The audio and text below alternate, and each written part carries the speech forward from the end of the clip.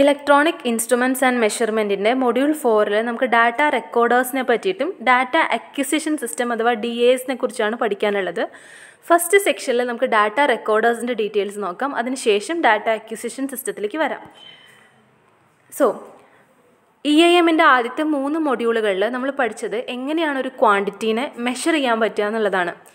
ഇനി നമ്മൾ മെഷർമെൻറ്റ് ചെയ്ത് കഴിഞ്ഞാൽ പല സാഹചര്യങ്ങളിലും നമുക്ക് ആ വാല്യൂവിനെ ആ ക്വാണ്ടിറ്റീനെ പെർമനൻ്റായിട്ട് സ്റ്റോർ ചെയ്യേണ്ടതും പിന്നീട് അനലൈസ് ചെയ്യേണ്ടതുമായിട്ട് വരുന്നുണ്ട്. ഉദാഹരണത്തിന് ഇൻഡസ്ട്രിയൽ ആപ്ലിക്കേഷൻസ് എടുക്കുകയാണെങ്കിൽ നമ്മളവിടെ മെഷർ ചെയ്യുന്ന വോൾട്ടേജോ കറണ്ടോ ഇലക്ട്രിക്കൽ പവറോ ടെമ്പറേച്ചറോ പ്രഷറോ വേരിയബിൾ ഫ്ലോയോ അങ്ങനെ എന്ത് വേരിയബിൾ ആണെങ്കിലും മിക്കവാറും കേസസിൽ നമുക്കതിനെ പിന്നീട് മോണിറ്റർ ചെയ്യേണ്ടതായിട്ട് വരും.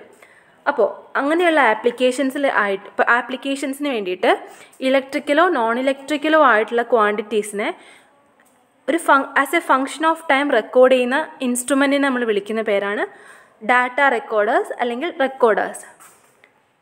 അപ്പോൾ ഒരു റെക്കോർഡറിൻ്റെ ഡെഫിനിഷൻ നമുക്കിങ്ങനെ പറയാം.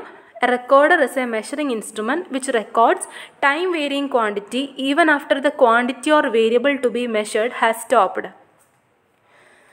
ഒരു ക്വാണ്ടിറ്റി സ്റ്റോപ്പ് ചെയ്തതിന് ശേഷവും ഒരു ടൈം വേരിയിങ് ക്വാണ്ടിറ്റി സ്റ്റോപ്പ് ചെയ്തതിന് ശേഷവും അതിനെ റെക്കോർഡ് ചെയ്യുന്ന മെഷറിംഗ് ഇൻസ്ട്രുമെൻറ്റിനെ നമ്മൾ വിളിക്കുന്ന പേരാണ് റെക്കോർഡർ അല്ലെങ്കിൽ ഡാറ്റ റെക്കോർഡർ. ഇപ്പോൾ നമുക്ക് അറിയാം നമ്മൾ ഓട്ടോമേഷന് വളരെ ഇമ്പോർട്ടൻസ് കൊടുത്തുകൊണ്ടിരിക്കുന്ന സമയമാണ് അല്ലേ. അപ്പോൾ നമുക്ക് ക്വാണ്ടിറ്റീസിനെ കണ്ടിന്യൂസ് ആയിട്ട് റെക്കോർഡ് ചെയ്യേണ്ടതും പിന്നീട് മോണിറ്റർ ചെയ്യേണ്ടതും കൺട്രോൾ ചെയ്യേണ്ടതൊക്കെ ആയിട്ടുള്ള ആപ്ലിക്കേഷൻസ് വളരെ അധികമാണ്. അപ്പോൾ അങ്ങനത്തെ കേസിൽ വരുമ്പോൾ നമുക്ക് ഈ റെക്കോർഡേഴ്സ് വളരെ യൂസ്ഫുള്ളാണ്. നമുക്ക് ഡാറ്റാസ് സ്റ്റഡി ചെയ്യാനും അനലൈസ് ചെയ്യാനും ആ വാല്യൂസിനെ കുറിച്ചുള്ളൊരു കംപ്ലീറ്റ് നോളജ് കിട്ടാനും ഒക്കെ ഈ റെക്കോർഡേഴ്സ് നമ്മളെ ഹെൽപ്പ് ചെയ്യുന്നുണ്ട്. ഇനി ഡാറ്റ റെക്കോർഡേഴ്സിനെ എങ്ങനെ ക്ലാസിഫൈ ചെയ്യാൻ നോക്കാം.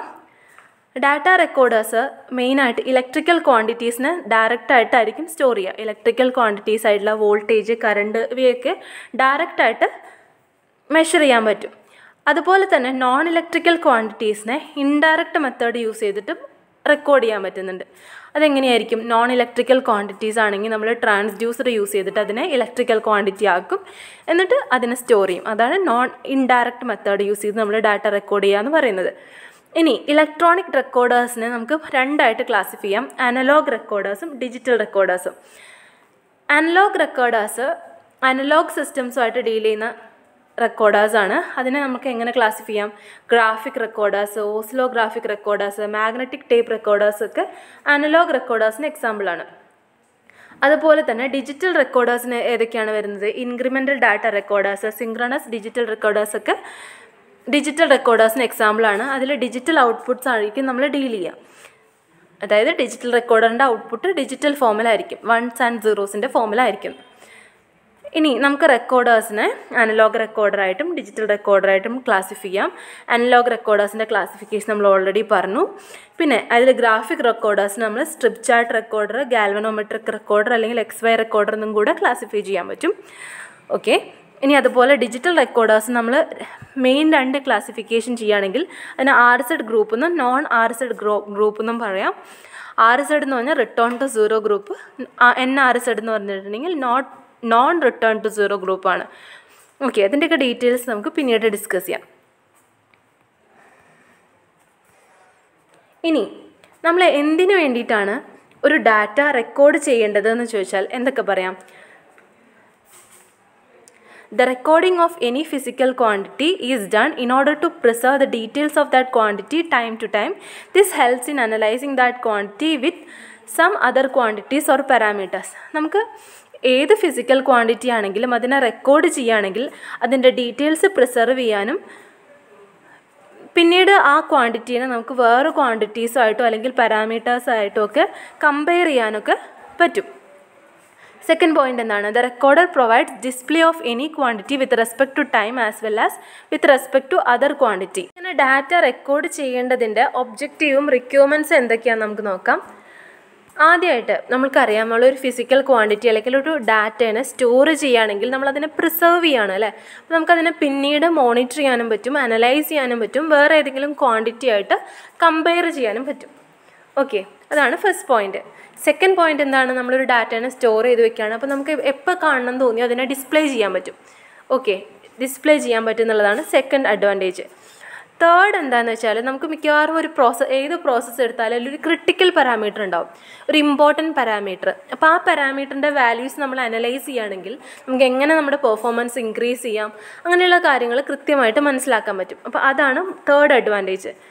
മൂന്നാമത്തെ എന്താണ്? നമുക്ക് ഏതൊരു സിസ്റ്റത്തിൻ്റെയോ അല്ലെങ്കിൽ ഒരു യൂണിറ്റിൻ്റെയോ പ്രോസസ്സിൻ്റെയോ ഒക്കെ പെർഫോമൻസ് എന്ത് ചെയ്യാൻ പറ്റും?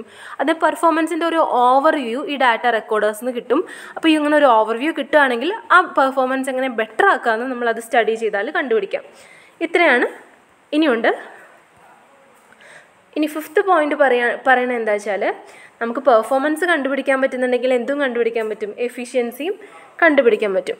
അപ്പോൾ എഫിഷ്യൻസി ഓഫ് ദ പ്രോസസ്സ് അല്ലെങ്കിൽ എക്യുപ്മെൻറ്റ് കണ്ടുപിടിക്കാനായിട്ട് റെക്കോർഡഡ് ചാർട്ടുകൾ യൂസ് ചെയ്യാം. ഇനി നെക്സ്റ്റ് പോയിന്റ് ശ്രദ്ധിക്കുക. ഇപ്പോൾ ഏതെങ്കിലും ഒരു പ്രൊഡക്റ്റ് അതിൻ്റെ ക്വാളിറ്റിയുമായിട്ട് ബന്ധപ്പെട്ടുണ്ടാകുന്ന എല്ലാ പ്രശ്നങ്ങൾക്കും സൊല്യൂഷൻ നമുക്ക് എവിടെ നിന്ന് കണ്ടുപിടിക്കാൻ പറ്റും? ഡാറ്റ റെക്കോർഡേഴ്സിന് കണ്ടുപിടിക്കാൻ പറ്റും.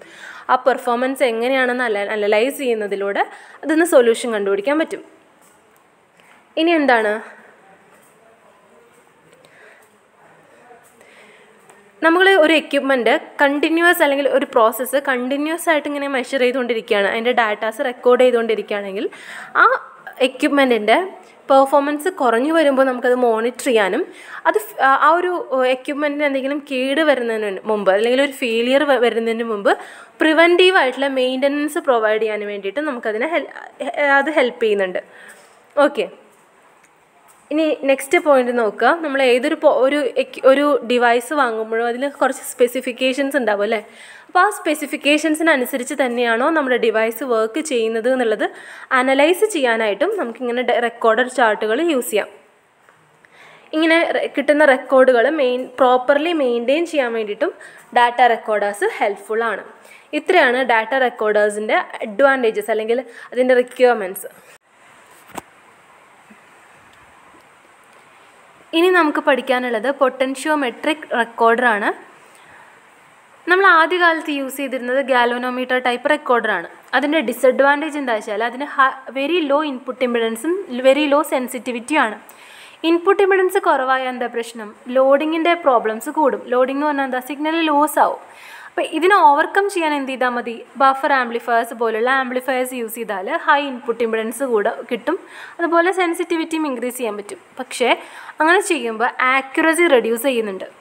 അപ്പോൾ ഇതിനെയൊക്കെ ഓവർകം ചെയ്യാൻ വേണ്ടിയിട്ട് നമ്മൾ പൊട്ടൻഷ്യോമെട്രിക് റെക്കോർഡേഴ്സ് പോലുള്ള റെക്കോർഡേഴ്സ് യൂസ് ചെയ്യാൻ തുടങ്ങി. അവിടെ നമ്മൾ ബേസിക്കായിട്ട് എന്താ ചെയ്യുന്നത്? ഇൻപുട്ട് സിഗ്നലിനെ ഒരു റെഫറൻസ് വോൾട്ടേജുമായിട്ട് കമ്പയർ ചെയ്യാണ് ചെയ്യുന്നത്. ഓക്കെ, ഇനി principle of operation of പൊട്ടൻഷ്യോമെട്രിക് recorder എന്താ നോക്കാം. ഇത് ബേസ് ചെയ്യുന്നത് സെൽഫ് ബാലൻസിങ് അല്ലെങ്കിൽ നൾ ഡിഫ്ലക്ഷൻ്റെ പ്രിൻസിപ്പിളിനെയാണ്. അതായത് നമ്മുടെ ഇൻസ്ട്രുമെൻ്റ് ഇനീഷ്യലി ബാലൻസ്ഡ് ആയിരിക്കും.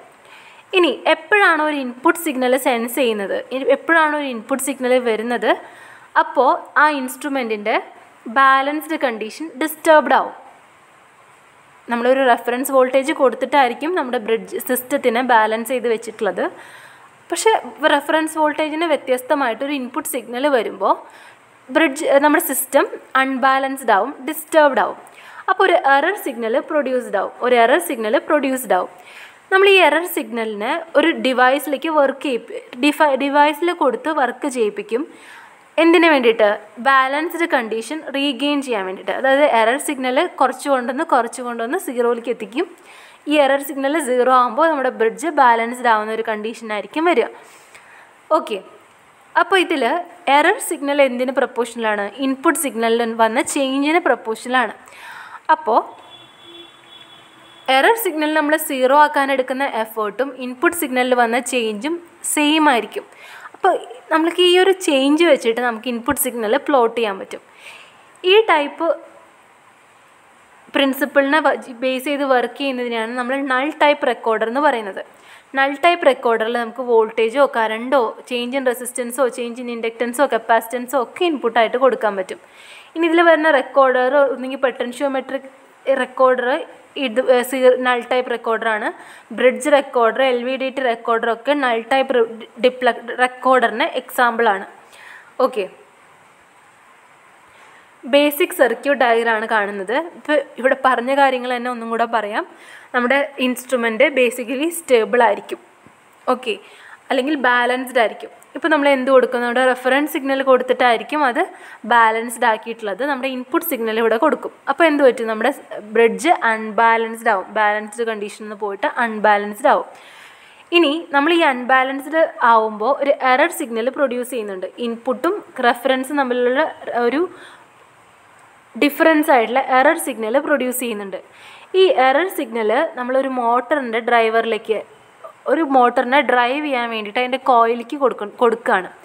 അപ്പോൾ ഈ മോട്ടോർ ഡ്രൈവർ എന്ത് ചെയ്യുന്നു, മോട്ടോർ ഡ്രൈവർ ഈ എറർ സിഗ്നലിന് കറസ്പോണ്ടിങ് ആയിട്ടുള്ളൊരു വേരിയേഷൻ ഈ വൈപ്പറിൽ കൊണ്ടുവരാണ്.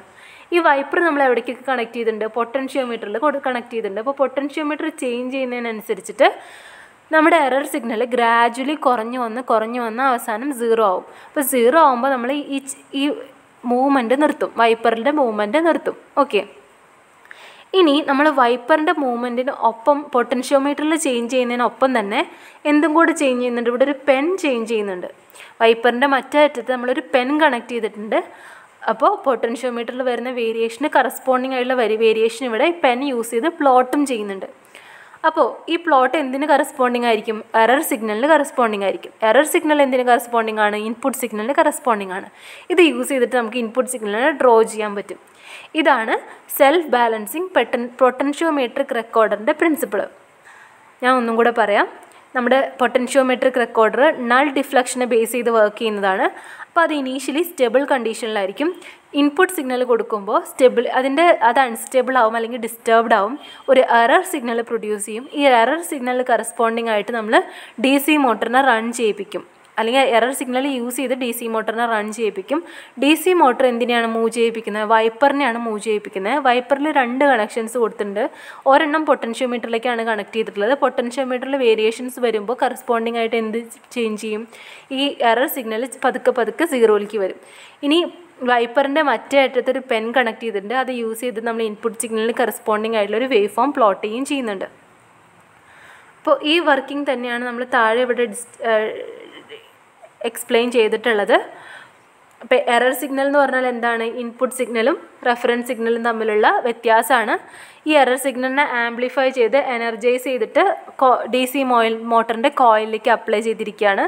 അപ്പോൾ ഈ എറർ സിഗ്നൽ അല്ലെങ്കിൽ എറർ കറണ്ട് ക്ലോക്ക് വൈസ് ആണോ ആൻറ്റി ക്ലോക്ക് വൈസ് ആണോ എന്നുള്ളതിനെ ഡിപ്പെൻഡ് ചെയ്തിട്ട് മോട്ടർ റൺ ചെയ്യും.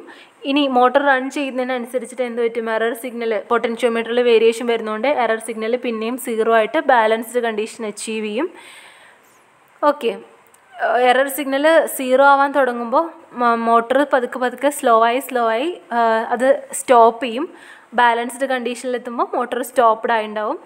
ഇനി വൈപ്പറിൽ എന്തൊക്കെയുണ്ട്, വൈപ്പറിൽ നമ്മൾ മെക്കാനിക്കലി എന്തിനോടൊക്കെ കണക്ട് ചെയ്തിട്ടുണ്ട്, DC മോട്ടറിൻ്റെ ആർമേച്ചറിനോട് കണക്ട് ചെയ്തിട്ടുണ്ട്. അതുപോലെ തന്നെ അത് നമ്മുടെ പൊട്ടൻഷ്യോമീറ്ററിനോടും അതുപോലെ തന്നെ നമ്മുടെ പെന്നിനോടും കണക്ട് ചെയ്തിട്ടുണ്ട്. അപ്പോൾ ഇത് യൂസ് ചെയ്തിട്ടാണ് നമ്മൾ പേപ്പറിൽ ഡ്രോയിങ് വരയ്ക്കുന്നത്. ഏത് സിഗ്നലിൻ്റെയും ഗ്രാഫിക്കൽ റെപ്രസെൻറ്റേഷൻ നമുക്ക് ഈ ടെക്നിക്ക് യൂസ് ചെയ്തിട്ട് വരയ്ക്കാൻ പറ്റും. ഇനി ഈ ടൈപ്പ് റെക്കോർഡറിൽ നമുക്ക് സിംഗിൾ പോയിൻ്റ് റെക്കോർഡേഴ്സാണ്. ഏതെങ്കിലും ഒരു വേരിയബിൾ മാത്രമാണ് നമുക്ക് അറ്റ് എ ടൈം വരയ്ക്കാൻ പറ്റുള്ളൂ. ഒന്നിൽ കൂടുതൽ പോയിൻ്റ് വേരിയബിൾസ് പ്ലോട്ട് ചെയ്യുന്ന റെക്കോർഡേഴ്സ് നമ്മൾ മൾട്ടി പോയിൻ്റ് റെക്കോർഡേഴ്സ് എന്നാണ് പറയുന്നത്. ഇങ്ങനെയുള്ള മൾട്ടി പോയിൻ്റ് റെക്കോർഡേഴ്സിന് പൊതുവെ 24 ഇൻപുട്ടുകളും 6 ഡിഫറെൻറ്റ് കളേഴ്സിൽ ഡിസ്പ്ലേ ചെയ്യാൻ പറ്റുന്നുണ്ട്.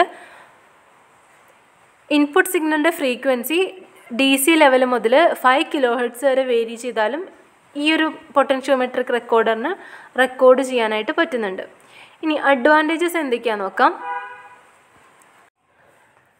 അഡ്വാൻറ്റേജസ് ഓഫ് പൊട്ടൻഷ്യോമെട്രിക് റെക്കോർഡർ എന്താണ്, അതൊരു ഗ്രാഫിക്കൽ റെപ്രസെൻറ്റേഷൻ പ്രൊവൈഡ് ചെയ്യുന്നുണ്ട്. അതിൻ്റെ സെൻസിറ്റിവിറ്റി വളരെ കൂടുതലാണ്.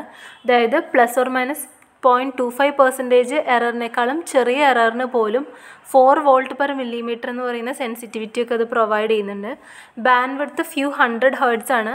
ഗാൽവനോമെട്രിക് ടൈപ്പ് റെക്കോർഡറിനെ കമ്പയർ ചെയ്യുമ്പോൾ അത് ഹൈ ബാൻഡ് വിഡ്ത്ത് ആണ്. അതുപോലെ തന്നെ സ്പീഡ് ഓഫ് ദ പേപ്പർ നമുക്ക് ഡിറ്റർമൈൻ ചെയ്യുന്നത് ഗിയർ റേഷ്യോനെ ഡിപ്പെൻഡ് ചെയ്തിട്ടാണ്. നമുക്ക് പേപ്പറിൻ്റെ സ്പീഡ് റിക്വയർമെൻറ്റിനനുസരിച്ച് ചേഞ്ച് ചെയ്യാനും പറ്റും. ഗിയർ റേഷ്യോ ചേഞ്ച് ചെയ്താൽ സ്പീഡ് ഓഫ് ദ പേപ്പർ നമുക്ക് ചേഞ്ച് ചെയ്യാം, okay. Next recorder പറയാനുള്ളതാണ് XY recorder അല്ലെങ്കിൽ XY പ്ലോട്ടർ. നമ്മൾ സാധാരണ ഇപ്പോൾ ഗാൽവനോമീറ്റർ ടൈപ്പ് റെക്കോർഡർ ആണെങ്കിലും നൾ ടൈപ്പ് റെക്കോർഡർ ആണെങ്കിലും നമ്മളൊരു ക്വാണ്ടിറ്റീനെ പ്ലോട്ട് ചെയ്യുന്നത് വിത്ത് റെസ്പെക്ട് ടു ടൈമാണ് അല്ലേ. പക്ഷേ ചില ആപ്ലിക്കേഷൻസിൽ നമുക്കൊരു വൺ വേരിയബിളിനെ with respect to another variable plot ചെയ്യേണ്ടതായിട്ട് വരും. അപ്പോൾ ഇത് അച്ചീവ് ചെയ്യാനായിട്ട് നമ്മൾ യൂസ് ചെയ്യുന്നതാണ് XY റെക്കോർഡേഴ്സ്. മെയിനായിട്ട് 2 ടൈപ്പ് XY റെക്കോർഡേഴ്സ് ആണുള്ളത്, analogue XY റെക്കോർഡറും digital XY റെക്കോർഡറും. Okay, അപ്പോൾ ഇതിൻ്റെ പ്രിൻസിപ്പിൾ ഓഫ് വർക്കിംഗ് എന്താണെന്ന് വെച്ചാൽ ഇതിൽ one variable is plotted against another variable. Okay, ഇതിൽ ഒരു പെൻ മൂവ് ചെയ്യും, അത് എക്സ് ഡയറക്ഷനിൽ മൂവ് ചെയ്യും, Y ഡയറക്ഷനിലും മൂവ് ചെയ്യും. അങ്ങനെ 2 ഡയറക്ഷനിലും പെൻ മൂവ് ചെയ്യുന്നുണ്ടാവും. അപ്പോൾ ഇതിൽ writing അസംബ്ലീനെ run ചെയ്യിക്കുന്നത് servo feedback system use ചെയ്തിട്ടാണ്, അല്ലെങ്കിൽ ഒരു സെൽഫ് ബാലൻസിങ് പൊട്ടൻഷ്യോമീറ്റർ യൂസ് ചെയ്തിട്ടാണ്. ഓക്കെ, അപ്പോൾ അതിലെന്താണ് നമ്മൾ പ്ലോട്ട് ചെയ്യുന്നത്? 1 voltage as A function of other voltage ആണ് പ്ലോട്ട് ചെയ്യുന്നത്. അതിൽ നമുക്ക് ഇലക്ട്രിക്കൽ ക്വാണ്ടിറ്റീസും നോൺ ഇലക്ട്രിക്കൽ ക്വാണ്ടിറ്റീസും ഒക്കെ XY റെക്കോർഡേഴ്സിൽ നമുക്ക് പ്ലോട്ട് ചെയ്യാൻ പറ്റും. ഇനി XY റെക്കോർഡറിൻ്റെ കൺസ്ട്രക്ഷനാണ് ഇവിടെ കൊടുത്തിരിക്കുന്നത്. നമുക്ക് 2 സിഗ്നൽ വേണം അല്ലേ. ഒരു signal with respect to another സിഗ്നലാണ് പ്ലോട്ട് ചെയ്യുന്നത്. അപ്പോൾ 2 ഇൻപുട്ട് കാണാം, X ഇൻപുട്ടും Y ഇൻപുട്ടും. നമ്മളതിനെ ആദ്യം തന്നെ ഒരു റെഫറൻസ് വോൾട്ടേജുമായിട്ട് കമ്പയർ ചെയ്തിട്ട് ഒരു എറർ സിഗ്നൽ പ്രൊഡ്യൂസ് ചെയ്യുന്നുണ്ട്. റെഫറൻസ് സിഗ്നൽ ഇവിടെ നിന്ന് വരുന്നുണ്ട്, അപ്പോൾ അതിനെയും ഇൻപുട്ട് സിഗ്നലിനെയും കൂടെ കമ്പയർ ചെയ്തിട്ട് ഇവിടെ എന്തുണ്ടാവുന്നുണ്ട്? ബാലൻസ്ഡ് ഡിറ്റക്ടറിൽ ഒരു എറർ സിഗ്നൽ ഉണ്ടാവുന്നുണ്ട്. ഇങ്ങനെ ഉണ്ടാകുന്ന എറർ സിഗ്നൽ ഏത് സിഗ്നലായിരിക്കും? DC സിഗ്നലായിരിക്കും. അപ്പോൾ DC സിഗ്നൽ നമ്മൾ ചോപ്പറിലേക്ക് കൊടുത്താൽ എന്തുണ്ടാവുക? ചോപ്പർ DCനെ AC ആക്കും. അപ്പോൾ ഈ AC സിഗ്നൽ വളരെ വീക്ക് സിഗ്നലായിരിക്കും. അപ്പോൾ ഒരു സെർവോ ആംപ്ലിഫയർ യൂസ് ചെയ്തിട്ട് ഈ AC സിഗ്നലിനെ നമ്മൾ ആംപ്ലിഫൈ ചെയ്യാണ്. ഈ ആംപ്ലിഫൈഡ് സിഗ്നൽ യൂസ് ചെയ്ത് നമ്മളൊരു സെർവോ മോട്ടർ റൺ ചെയ്യിപ്പിക്കുന്നുണ്ട്. അപ്പോൾ ഒരു സിഗ്നൽ ഇപ്പോൾ എക്സ് ഇൻപുട്ട് യൂസ് ചെയ്തിട്ട് നമ്മൾ പെന്നിനെ X ഡയറക്ഷനിൽ മൂവ് ചെയ്യിപ്പിക്കുന്നുണ്ട്. അതുപോലെ അതായത് നമുക്ക് X സിഗ്നൽ യൂസ് ചെയ്തിട്ട് നമ്മുടെ പെന്നിനെ X ഡയറക്ഷനിൽ, അതായത് ലെഫ്റ്റിലേക്കോ റൈറ്റിലേക്കോ മൂവ് ചെയ്യിപ്പിക്കാൻ വേണ്ടിയിട്ടാണ് നമ്മൾ X ഇൻപുട്ട് യൂസ് ചെയ്യുന്നത്.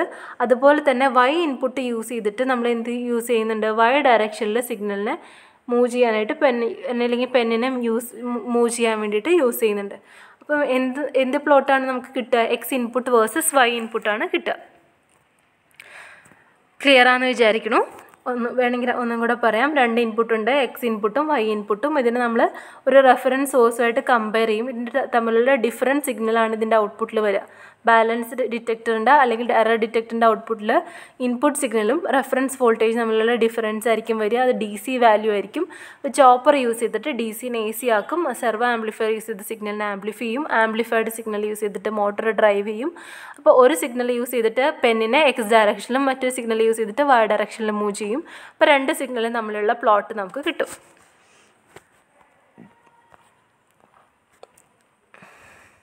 അപ്പോൾ അതൊക്കെ തന്നെയാണ് ഇവിടെ പറഞ്ഞിട്ടുള്ളത്. എക്സ്ട്രാ പറഞ്ഞിരിക്കുന്ന കാര്യം എന്താണെന്ന് വെച്ചിട്ടുണ്ടെങ്കിൽ നമ്മൾ ഇൻപുട്ട് സിഗ്നലിനെ ആദ്യം ഒന്ന് അറ്റനുവേറ്റ് ചെയ്യുന്നുണ്ടെന്ന്.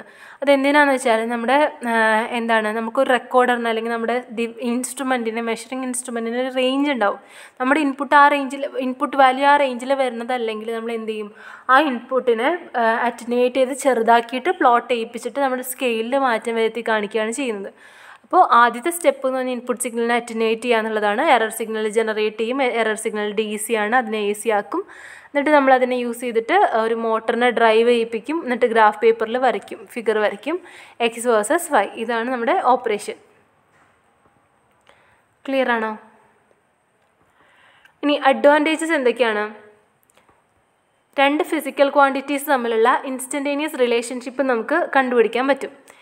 ഇലക്ട്രിക്കലും അല്ലെങ്കിൽ നോൺ ഇലക്ട്രിക്കൽ ക്വാണ്ടിറ്റി ആണെങ്കിലും ഇലക്ട്രിക്കൽ ക്വാണ്ടിറ്റി ആണെങ്കിലും നോൺ ഇലക്ട്രിക്കൽ ക്വാണ്ടിറ്റി ആണെങ്കിലും അത് തമ്മിലുള്ള റിലേഷൻഷിപ്പ് കണ്ടുപിടിക്കാൻ പറ്റും.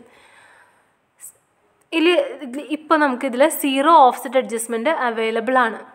ഓക്കെ, ഇനി ആപ്ലിക്കേഷൻസ് ഓഫ് XY റെക്കോർഡർ എന്തൊക്കെയാണെന്ന് നോക്കാം. XY റെക്കോർഡേഴ്സ് നമ്മൾ speed, torque, characteristics of motor വരയ്ക്കാൻ വേണ്ടിയിട്ട് യൂസ് ചെയ്യുന്നുണ്ട്. മോട്ടറിൻ്റെ സ്പീഡും ടോർക്കും തമ്മിലുള്ള ഗ്രാഫ് വരയ്ക്കാൻ വേണ്ടിയിട്ട്. രണ്ടാമത്തത് പവർ സപ്ലൈയുടെ കർവ് റെഗുലേറ്റ് ചെയ്യാൻ വേണ്ടിയിട്ട് XY പ്ലോട്ടേഴ്സ് യൂസ് ചെയ്യുന്നുണ്ട്. ഓക്കെ, ഇനി സ്ട്രെയിൻ, സ്ട്രെസ് ക്യാരക്ടറിസ്റ്റിക്സ്, ഹിസ്റ്ററിസിസ് കർവുകളൊക്കെ വരയ്ക്കാൻ വേണ്ടി യൂസ് ചെയ്യുന്നുണ്ട്. ആക്റ്റീവ് ഡിവൈസസ് ആയിട്ടുള്ള ഡയോഡിൻ്റെയും സെന ഡയോഡിൻ്റെയും ട്രാൻസിസ്റ്റേഴ്സിൻ്റെയൊക്കെ ക്യാരക്ടറിസ്റ്റിക്സ് വരയ്ക്കാൻ വേണ്ടി യൂസ് ചെയ്യുന്നുണ്ട്. റെസിസ്റ്റൻസും ടെമ്പറേച്ചറും തമ്മിലുള്ള റിലേഷൻ അതുപോലെയുള്ള ഗ്രാഫുകൾ വരയ്ക്കാൻ വേണ്ടി യൂസ് ചെയ്യുന്നുണ്ട്. ലിഫ്റ്റ് ഡ്രാഗ് വിൻഡ് ടണൽ ടെസ്റ്റിന് വേണ്ടിയിട്ട് നമ്മൾ യൂസ് ചെയ്യുന്നത് XY റെക്കോർഡറാണ്. ഇനി XY റെക്കോർഡറിൻ്റെ സ്പെസിഫിക്കേഷൻസ് എന്തൊക്കെയാണെന്ന് നോക്കാം. ഇൻപുട്ട് സിഗ്നൽ ഏത് റേഞ്ചിൽ വരണം? 0 to 5 mV റേഞ്ചിൽ വേണം വരാനായിട്ട്.